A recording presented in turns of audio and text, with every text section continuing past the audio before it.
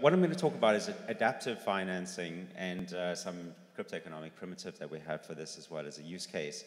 And so that impact certificate is for a implementer of a project called Chimple, which is live in India at the moment. It's distributed 500 tablet devices to 500 poor households that are using a learning program on the device. And these are children who experienced like not being able to go to school during the COVID epidemic over the past couple of years. So the education level is really low. So we have 500 kids in this pilot group, and then we have a control group as well, and we're collecting data on this over 12 months. And so how do we finance this? When we're talking about adaptive finance, it's really in the context of cryptoeconomic mechanisms. In general, cryptoeconomic mechanisms are financial systems that are built on verifiable stateful data. And generally, most of the DeFi cryptoeconomic mechanisms, the data is all just on-chain data, so your liquidity pool, etc. What we want to do is enable DeFi to move to refi and to build cryptoeconomic systems that are suitable for funding real projects and real state change in the world. And so, this is a sort of general principle that blockchains enable reality to exist within software, and what we would like to do is bring in this layer of enabling this reality as verified Earth state to be existing within the software as validated chain state. And I'm going to show how that kind of works. And so this can apply to finance, so it can be I have made an investment in the real world and it's reflected on chain. It can be services, so I have provided a service and I'm getting a payment. Both the record of having provided the service as well as the payment transaction can be stored in some form statefully on chain. Data, the same thing, and ultimately it's about reflecting changes in the real world and changes in the blockchain. And when we bring this together, we have a cyber-physical system. Where the state of the virtual system, the blockchain, and its related technologies, reflects or is linked to the change and the state of the physical world. Now, a very powerful idea here is that when changes in the state of the real world create changes in the state of the chain, and when it can do that, okay, and when changes in the state of the chain happen, they can feed back as incentives to get people to change the state of the world. And so this feedback loop is super important. And this is where we need to look at, okay, well, how do we make it adaptive so that it is linked to reality? So what's the interface between state changes on chain, state changes in the real world?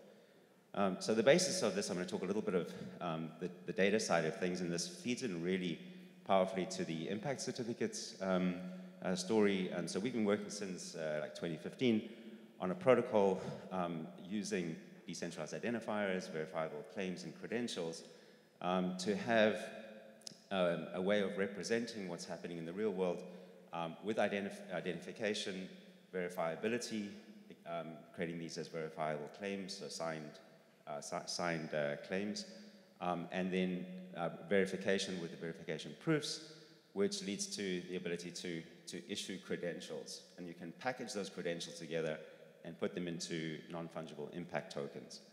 Now, impact tokens, they're basically NFTs, but what we've worked on is a much more robust metadata standard around this, which uses decentralized identifiers and the DID documents, for those of you who are familiar with the W3C specification. And so this has an identifier, and it has the crypto controls and so on of a DID document, but we've added in some additional properties here.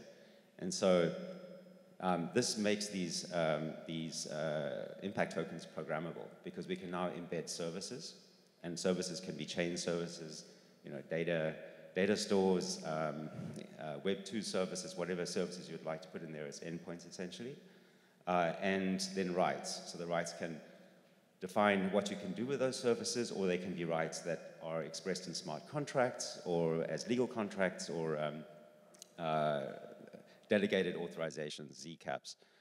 And embedded in these tokens is the data, the verifiable credentials, the claims, and general data as well. I mean, you can link any resources to this. So now we've got a package of digital assets that is not only an information carrier, but it's programmable and you can do really interesting things with it. And I'll get to that in the context of the educational program in a minute. And this really can be used for any classes. So as Juan was saying earlier, we have the ones that are obvious, that are currently being digitized, certificates such as carbon certificates, renewable energy certificates, and so on. But really, we can represent any outcomes in the certified form. So whether it's nature-based, health-based, industrial, IP, etc., basically anything that we care about and want to work towards, invest in, and spend our money on. And because of the composability, this can be built into any financial transaction, any capital allocation, government expenditures, business processes, consumer products, and so on. So you can, for instance, embed one of these tokens into a product as a proof that the product has a sustainable source, for instance. So coming back to our use case example of the Chimple pilot, so we've implemented this crypto economic primitive that we've developed called an alpha bond, and that's the adaptive financing bit, and I'm going to go into a little bit of detail there.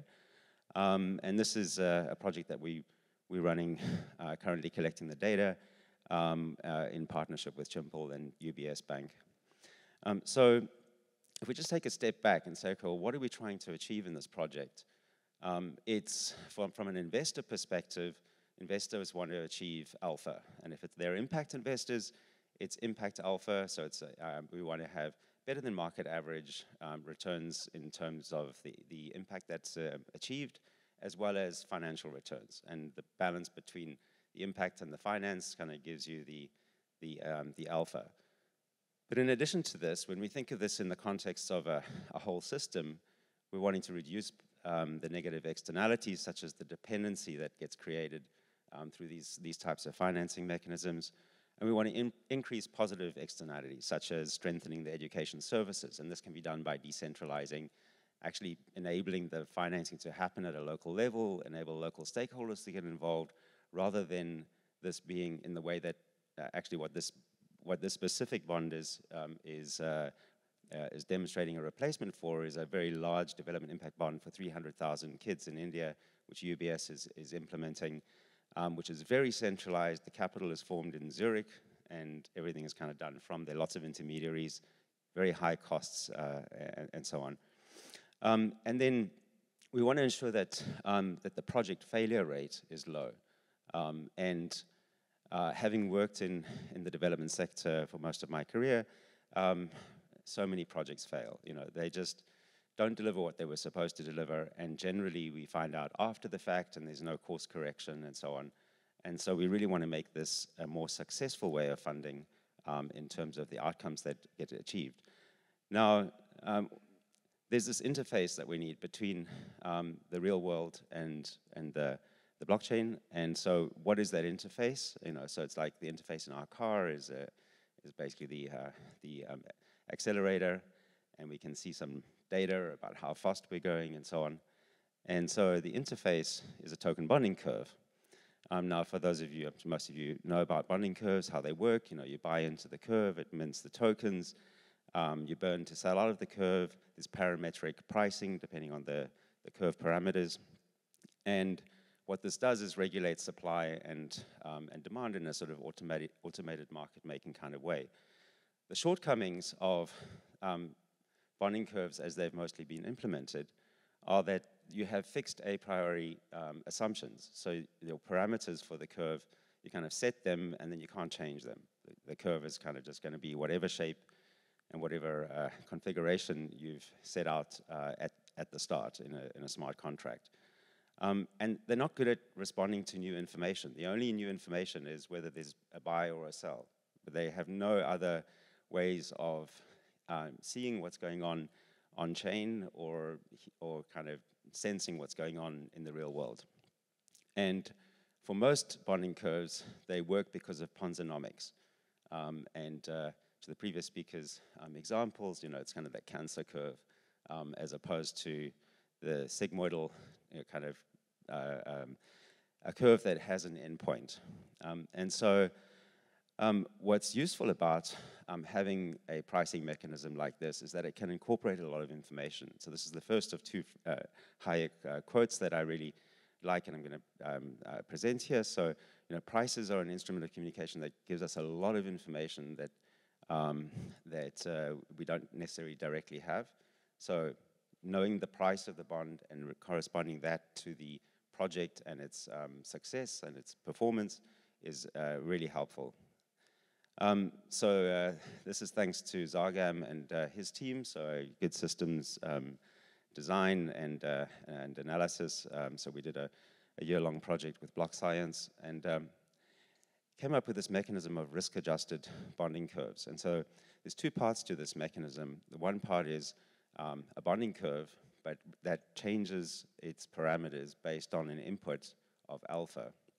So alpha is predicting between 0 and 1 the probability of a future payoff. So if the impact bond is going to pay back $100,000 and risk investors are putting in $80,000 to fund the project, over time the continuous funding that is brought in through this mechanism adjusts the price to whether the project is going to achieve its outcome payment or not. Is it going to achieve its result and then a payoff?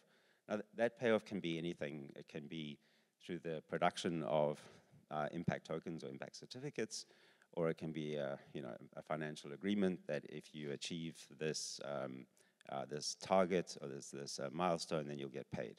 The other part of this is a prediction market. Now, we haven't implemented this in code yet, and so it hasn't been tested out in any sort of real-world context. But the prediction market part of this allows for the participants who hold bond tokens to take positions in success and failure pools. So it works like a typical prediction market, except that it's with people who have skin in the game. So you're an investor and you're participating in the prediction market. This is particularly useful for most projects that don't have secondary markets. So if you've got a large project and you've got a lot of tokens out there and there's liquidity pools and they're sort of trading on the secondary market, then you've got a price indicator of essentially a prediction market providing feedback as to the value of the underlying project. Whereas in this way, you don't have to have a secondary market. You can have the primary participants in this primary issuance mechanism participating in the prediction market. Now, these things do come at a cost. So if you're going to operate a prediction market, you have to have some additional capital to operate that mechanism that can't be used for the project implementation. So that's just one of the downsides of this. And this updates through basically like updating priors through a Markov chain mechanism, and so you kind of get a smoothing out over time. So as new signals are coming in on alpha, it's adjusting the system alpha to provide a prediction on whether the outcome is going to be achieved. And so this serves as a sort of game, people participating in this options market, this prediction market, and that provides an estimation of alpha. And so here's the other Hayek quote, that prediction markets are mechanisms for collecting vast amounts of information by individuals and synthesizing this into a useful data point here being alpha. So this is what it looks like, sort of schematically. So we have an alpha bond, which takes in investor capital and a continuous funding mechanism and mints tokens, bond tokens, as those investments are made into the reserve. That sets the bond price. It's one of the main things that sets the price is the current reserve. That's the relationship between supply and reserve, and then that the curve gets repriced based on this prediction that's coming in, this alpha value. And so if the project's doing well, the price goes up. If the project's not doing well, the price goes down. And what this effectively does is dilutes all investors, because you're having to issue more tokens at a lower price in order to achieve the funding target. And then ultimately, this can produce impact tokens, or it can just produce an outcome payment, and that then repays the investors. So yeah, this is kind of what it looks like in the Chimple example on our software. So we've got the curve happening there. In our case, we're not using a prediction market. We're using a signal that's coming in from the tablet devices. So we've got software on the tablet device that is issuing claims, signing claims. So basically the device is saying the student used me and got to this level in the educational program. And we use that as a signal for calculating the alpha on a continuous basis. And those claims come in and get verified and so on. And so here's an example of an education token that could be issued. This is conceptual. We're not actually issuing these tokens for the kids.